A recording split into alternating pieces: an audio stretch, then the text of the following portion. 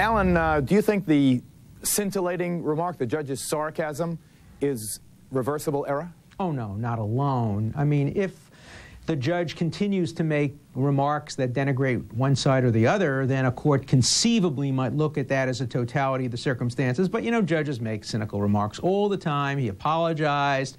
No harm, no foul. Garbage in, garbage out. Chris, is it a strong enough defense to pretty impressive numbers? Well, no, I don't think there's any real defense to these numbers. I think it's clear, it has been in the past, and it continues to remain clear, I think, that it's Simpson's blood at the crime scene. It's Simpson's blood leading away from the bodies. It's Simpson's blood and two other blood types in that Bronco, and two of the sources of those blood types in the Bronco are now deceased.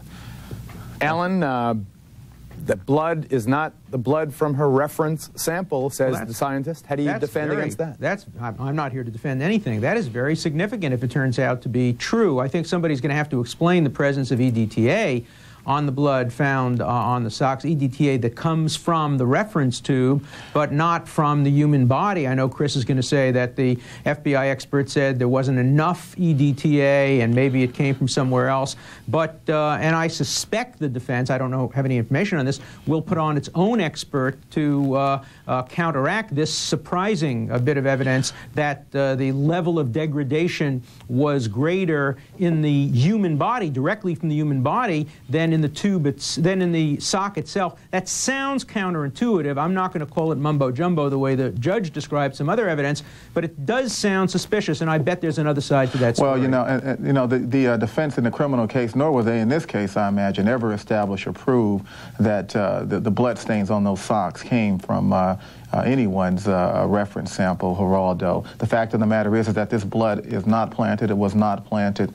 It is blood that O.J. Simpson tracked into his home and got onto his socks as he murdered Ron Nicole. Well, you don't know that. I mean, you don't know that any more than I know. I absolutely do know that. I do know that. This you are so more biased. scintillating You are even so than what happened in that courtroom. You are so caught up in winning that. We shall return. Don't miss a moment.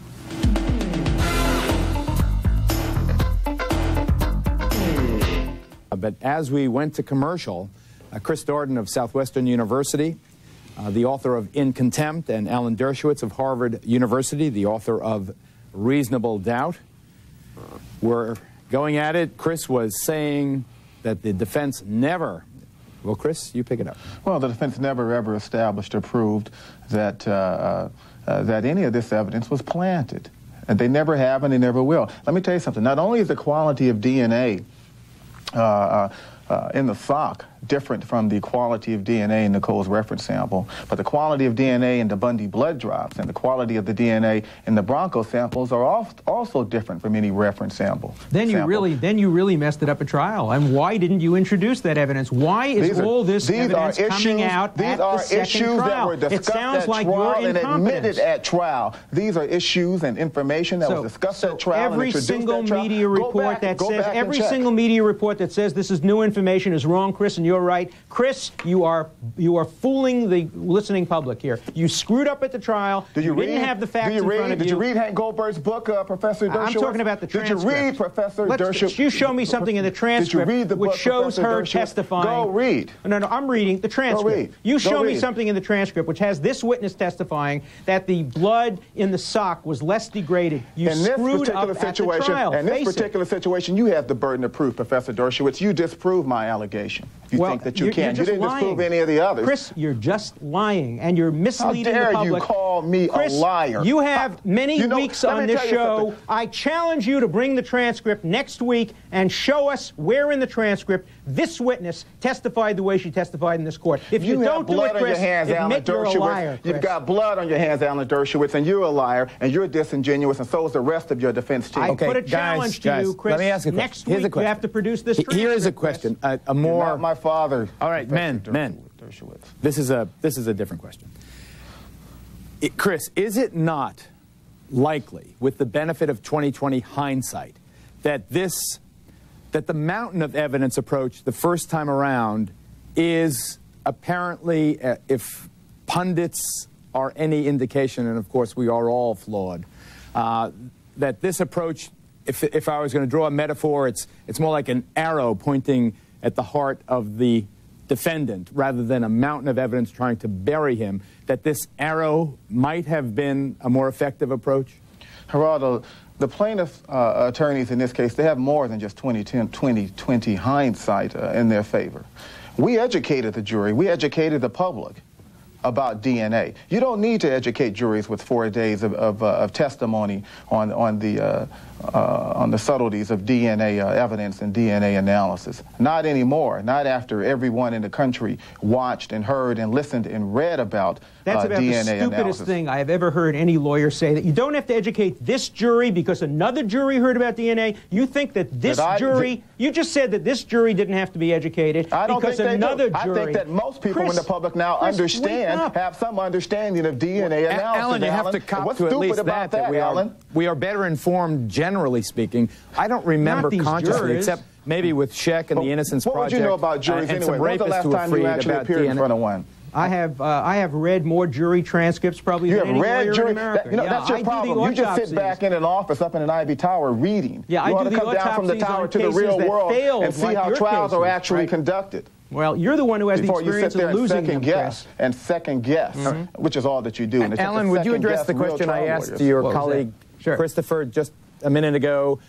This arrow pointing Of course I think it's a much better way, and it's not that they learned from the great trial tactics of the first trial. The first trial is a classic of how not to try a case. It's going to be taught in law schools all over the country for generations, how not to try a murder case. And Chris Darden and his colleagues are going to be remembered as the lawyer who really messed up a case that possibly could have been won had it been done in a more refined way. So what are you saying? Are you saying that we blew it and a guilty man got off? Is that what you're saying now? Are you finally conceding that O.J. Simpson is the man who killed these two people? A strong case that professionally could have resulted in a hung jury or a conviction. Are you willing to admit finally, Alan, that the evidence in this case is more than enough to establish O.J. Simpson as the murderer? Talking about reading, if you had read, you want to listen now, if you had read, Chris, if you had read my book, you'd see that months after the trial, I wrote in the book, of course there was more than enough evidence to convict if it was truthful evidence. You failed because of your lack of credibility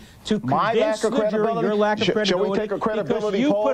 Shall we put up 2-800 numbers at Dershowitz and have a credibility poll? I'm happy to do it. You put on false witnesses. You have no credibility. You put on Van Adder and you put on for a buck, and you will release a double murderer out into the public for a couple of bucks on this case than anybody else did. So don't start talking about who's making the bucks. Guys, let's bring it back home. Let's bring it back home. This evidence. Here, let me take a different approach. Blazier, and you know, I think he's an underrated attorney. Frankly, he's a terrific lawyer. You know, he may not have the most fiery courtroom style, but he is methodically precise, and he can wax emotional. For him, it's different than either of you guys, but he does have a bit of fire in his belly, and he is trying mightily, it seems. He is striving mightily to get this idea inculcated in this jury's head that it doesn't matter what the number is. It could be 1 in 20 zillion as long as the data is somehow flawed. For example, this point that was made a lot of the last time around, where do you get these statistics? What is your base to extrapolate these numbers? And the point coming back that only 2 African Americans did that work the last time around. Is that going to work this time around with a jury that is, objectively speaking, a better educated jury? Alan. Well, it's not a better educated jury in the sense of it's not educated by what happened at the first trial. They may know what the letters DNA mean. They're not educated by what happened at the first trial. Most of them have opinions and views about the credibility of the witnesses, about Simpson's guilt or innocence or culpability. Everyone in the country, Alan, knows about the Simpson case, and most people have some understanding of what the evidence was in that case. So, of course, they're better educated. You're not supposed to decide a second case, on the basis of what you may have heard snippets of in the first case. Every case has to be tried independently. I do think that the evidence being presented this time around is being presented in a much more coherent manner, in a much wiser manner. Less is more. But can garbage in, garbage out work given that? Of course it can, depending on what the defense puts on in its case. Now we have to wait and see. Let's remember that at the criminal trial, when the prosecution was putting on its case, it seemed very strong. It seemed like a mountain of evidence. It then turned out to be a mountain range of evidence, with some evidence that was better, some that was worse, and in the end, the prosecution messed it up terribly by putting on two witnesses, Van Adder and Furman. We haven't seen Furman in this case, and we saw very little of Van Adder, to tell utterly incredible stories which the jury didn't believe. That tainted the rest of their evidence. If the plaintiffs are smart here, they won't do that. And you know, and if the jurors here are a little smarter than the last ones, they won't buy into this crock and ball that you defense attorneys throw at them. We shall return.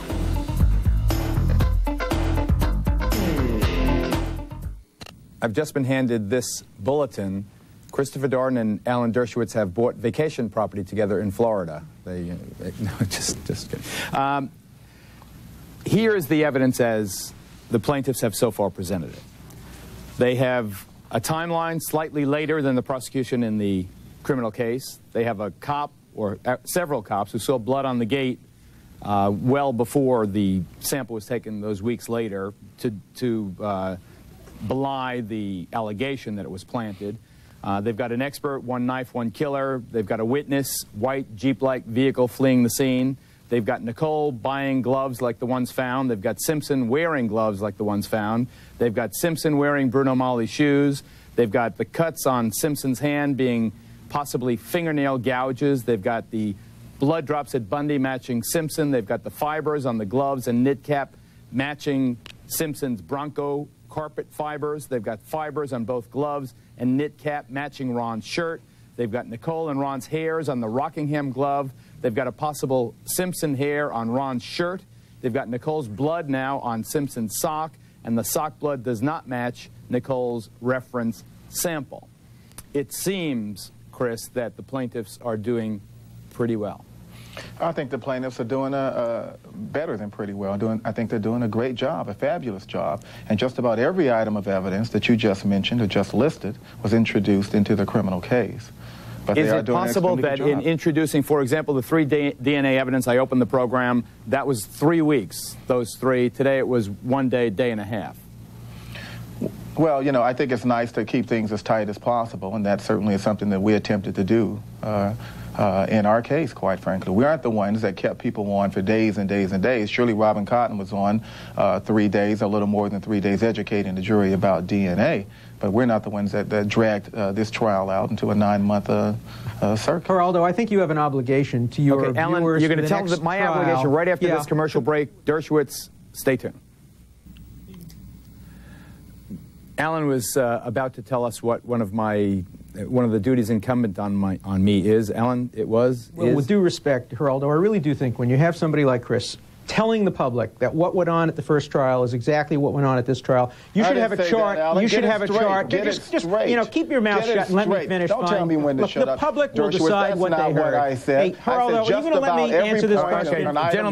Gentlemen, Chris, let's speak, colleagues. Darden Alan first and then Chris responds. Is not telling the truth. And you should put up a chart, and in the chart you should show what was presented at the civil trial, what was presented at the criminal trial, what's different. Then you should have somebody like Vince Bugliosi, who has more experience than anybody, come on the show and tell Chris and tell me and tell you how to compare what's going on at the criminal trial is what's going on at the civil trial, so the public is not misled by being being fed self-serving information by a guy who screwed up the first trial, trying to explain that everything he did was right, and the only difference is the dumb jury. You know, the last resort of an unsuccessful lawyer is to blame it on the jury, and that's all Chris knows how to do. Blame it on the jury. Chris, a brief rebuttal. No rebuttal. No rebuttal. Okay. Thank you. Thank you, Alan. Okay, thank you. By all means, listen to the. All right, now, guys, I suspect you're going to be on the same side, so you better. I'm not going to ask you to kiss and make up, but I'm sure you'll be on the same side for most of this. No, we won't. Listen to these figures. They were compiled by the Orlando Sentinel, a fine newspaper, Orlando, Florida. 1,000 traffic stops monitored on a Florida highway, captured on videotape.